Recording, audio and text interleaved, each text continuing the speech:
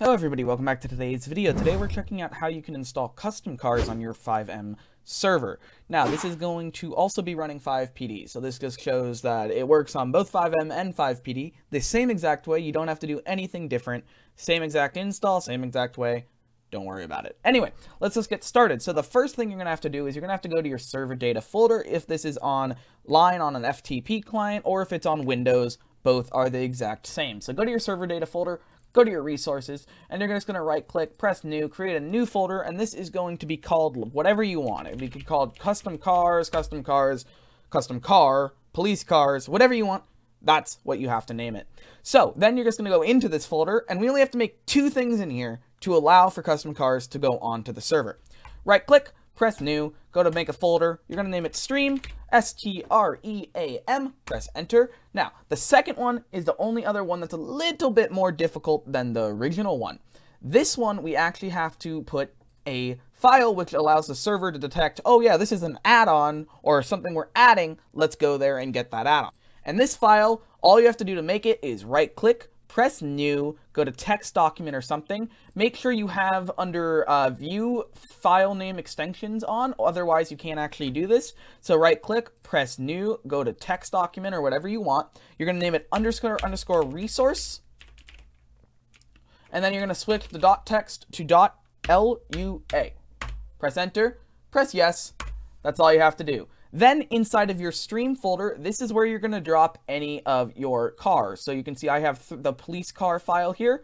Just going to drag that in, and that will now replace the cars on the server. So the last step we have to do to make it actually work is go back to our server data folder, go to our server.cfg, press edit. I would recommend editing it with Notepad++. Type start custom cars or whatever you named your folder, or ensure for different versions. So it either says ensure or start. Make sure you match the ones that are here. For me, it said ensure custom cars, which matches up to my name over here. You then can go ahead and start your server, and I'm going to go ahead and start my FiveM client, and we'll connect and see if it replaced the police car. This also is the exact same way for doing normal police cars of add-ons and replacements. So you can either have an add-on or a replacement. It doesn't just have to be police cars. It can be any single car you want. So pretty cool. Anyway, let's go ahead and connect and see if this worked. Now, I've gotten a few questions over the past week. What if you can't spawn it? Like, what if it's an add-on car and there's no way to spawn it because you don't have a trainer or something? I'll show you that real quick. You're going to go ahead and open up your resource file again. Go to the server data folder. Go to your server CFG file. And make sure SV_script hook allow is turned to 1 instead of 0. But do note, this allows any script hook plugins like the Lambda menu or F3 or F1 menus to be able to work. So if you disable this, most external plugins will break. But if you enable it, you'll be able to allow those external plugins like the trainer in F1 there or the trainer in F3. Either of those is how it works. So just to be noting that will allow it, but it will also allow you to spawn cars. Then if I go ahead and spawn an emergency because we replaced Police Cruiser 1, if I press it, you can see I now have a custom police cruiser inside of the server. So that's how you do this. It's just that simple. Drag and drop takes less than 5 minutes to do, and you can do this with all of your cars.